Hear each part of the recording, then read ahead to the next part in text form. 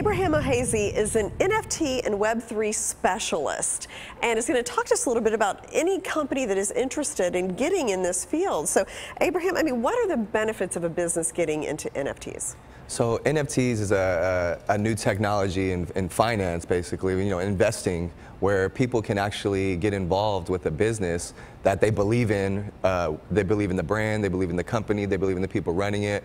They can now invest in it through NFTs, and through NFTs, you now, as a business, build a community of people that are attached to your company. So these people not only are investors, but instead of like traditional investors that take ownership in your company, where they usually invest and kind of sit back and wait for your company to do its thing. These people actually take ownership with NFTs, where now they're a part of your community, helping it grow and build because they feel that ownership attached with that NFT. Then do they get any benefit in the increase in the value of the NFT? They would if they own it, right? So, exactly. Yeah. So as the value goes up, of course, the holders, their value goes up as well. So it benefits everybody. It's like full circle for everyone to grow the business. Okay.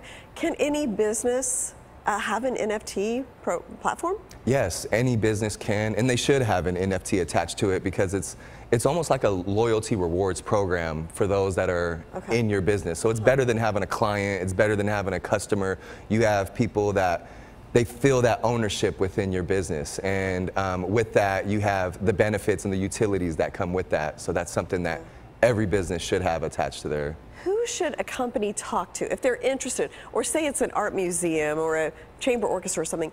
Who should they talk to help create an NFT if they're like technologically have no idea how it works? Right. Well, you have people in the space right now that can direct them, as far as developers that help develop these NFTs, and then the artwork behind it, because there is artwork behind that actual NFT that actually sits in your wallet. So that actually has benefits and utilities attached to it as well that these businesses can get involved with. But the main thing are people like myself who are actually building in this space, who see where this space is going, understand where investments are going as well, or somebody that can actually help a lot of these businesses grow and figure out these NFTs. Interesting. What should be the first step that a company should do if they're interested in offering NFTs?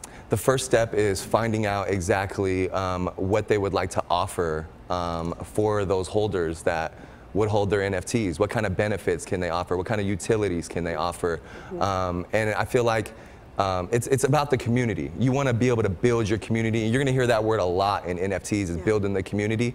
And that's where a lot of these businesses' main focus will change into more of community building rather than just kind of marketing out there to the masses. Right, and I guess the community members can all kind of interact with each other as well. Exactly. Where you may not be able to do that under like a traditional type program. Exactly, exactly. Like nowadays you have more businesses in the Web2 space that are focused on emails. They want to collect their emails, and that's like an email database. But with NFTs, you're focused on your community, and a lot of that's with Twitter and Discord, and you actually have like real interactions with the community. So what are Twitter Spaces?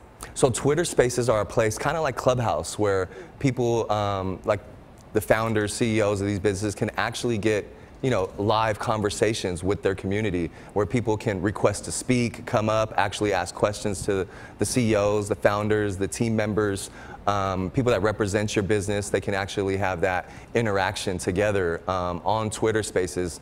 Very similar to Clubhouse, but I believe it's a lot better than Clubhouse. Okay. And then how did you get into NFTs and Web3? So back in 2016, I started a basketball team out in San Diego called the San Diego Kings. And with that basketball team, my main focus was building the community first. I had a line, my slogan was, we're gonna win in the community before we win in the gym. And that's what I instilled within the players. And our main focus was getting to the youth and growing the community. And over time, I seen where the community started reaching out to me and the basketball team, instead of me having to reach out to the community to come actually like promote, market, or even like host an event.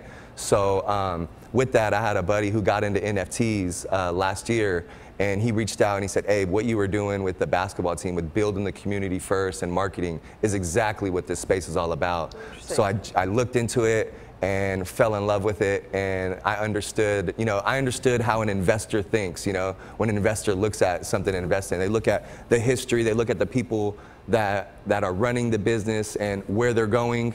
And so when I got into NFTs and I seen like these roadmaps that people were building, as part of these NFTs, when you invest into those NFTs, what kind of roadmap, I started realizing like, okay, well, what has that person done before for me to feel comfortable enough to see them fulfill that roadmap?